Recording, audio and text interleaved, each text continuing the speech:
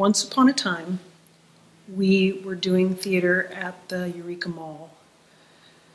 And this show, Going to St. Ives by Lee Blessing, was the 5th and final show in our 2004 season.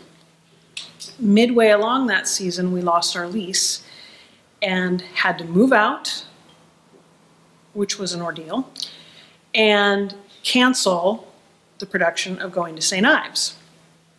So then we had some homeless years, and then we landed in this space in 2010. And this script, ever since we wanted to do it before, has been floating around our to-do pile ever since then. Part of it has been timing, in terms of getting it into the right season in the mix of other plays, but a lot of it has been about one of the actresses. There's 2 actresses in the show. Chris Jioras is one of them. She's very familiar to RC audiences, has been in the company since we began in 1999. But the other role requires a